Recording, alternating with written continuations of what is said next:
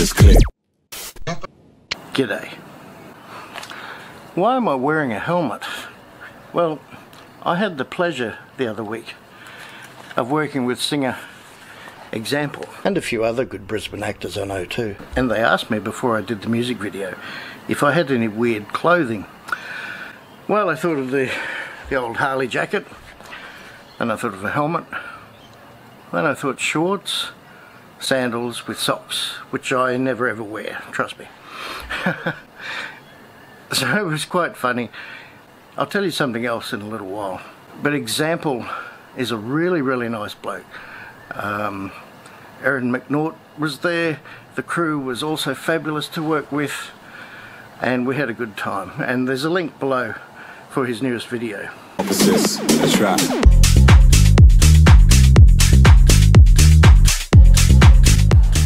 So I thought I'd give you a wrap up of how that went. Now, this is not the first music video I've done as an actor. I'll put some links below if you want to check out some of the other ones I've done in recent times. One of the music videos, for reasons I won't go into, they couldn't use with the existing audio, so I found a track and I edited the audio track on that.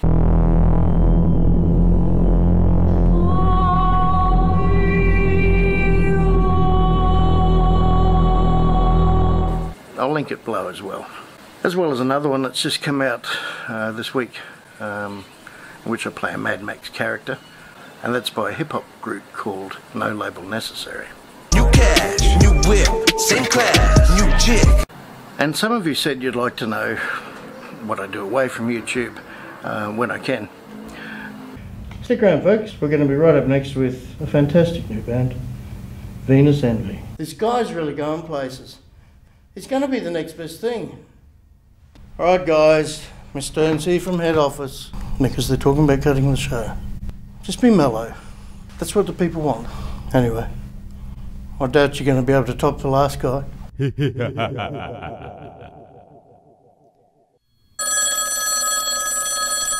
got to take this.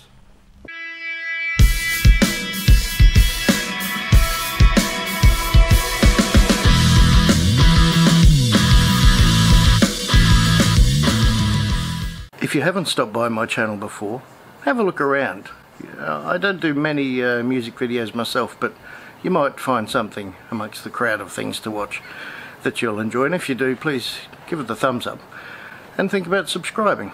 Aside from obviously editing, which I spend a vast amount of time doing, I was a professional photographer when I was much, much younger, and around about 33 years ago I got into the film industry, where I did pretty well everything behind the camera, with the occasional bit of acting in front. Now, I've had many things I used to do. I had my own computer business, quite a lot of things.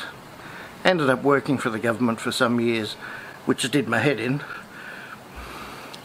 And these days, probably for the last 6 years, I've gone back to exclusively acting, or just making my own little films. But what a lot of people don't realise about acting, as the fabulous Graham Kennedy once put it. Isn't that terrible? Everyone, you know, everyone thinks we're working flat out and we're not. Now, I just do it for fun. In the first year I got back into it, I did at least 100 different productions. But these days, I either do things for money or just the ones I feel like doing for a bit of fun. And I'm happy with that situation. Mostly what I like doing is making YouTube videos. The majority of work I do as an actor, the bread and butter stuff, is sadly stuff no one ever gets to see, not even me usually. And I won't mention the names, but there's a number of universities that I do simulated or standardised patient work for, where you're given a scenario and you have to portray that particular person that the trainee doctors usually, or specialists upgrading, come along and they ply their trade on you. And normally it's verbal stuff like history taking and whatnot, and it's a great program because it works for them far better than going out in the real world like once upon a time doctors did, and meeting real patients. So if there is a slip up here and there, better for them to hone that error and get it right for when they see real patients. I love doing it. Some of the other things I've done this year, Well, I work for the Medical Association too. I work for a law society. Again, role play. I do a lot of role play. I don't do theatre. People always think actors do theatre. Well, I don't. I never have, never will. I'd rather just record to camera and do several takes if needed, or sometimes like I was on season 2 of Harrow, episode 9 and 10. You saw me in the background there. You check the boards in the lorry.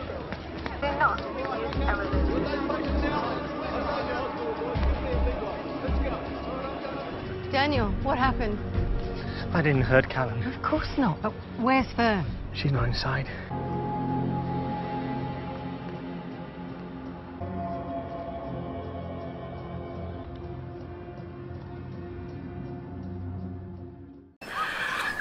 Many takes. The point is, once you're done, you're done. I just can't imagine doing that sort of thing for months on end. And I have the utmost respect for people that do that sort of thing. But not something that tickles my fancy. I seem to be always cast as a patient, more often than not.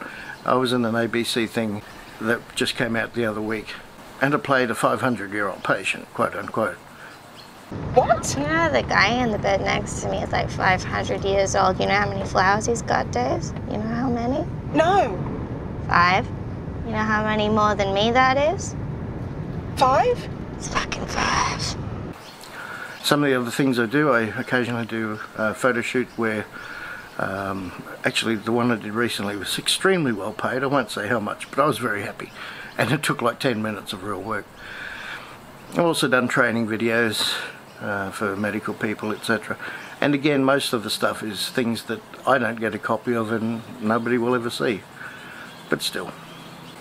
So for those of you that have followed me for a while, I have mentioned briefly in the past that for a couple of years I worked on a feature film which is premiering next month called Magdala Rose, in which I play Friar Thomas. How sure are you of his allegiances? So that'll be exciting to see yet again myself on the big screen.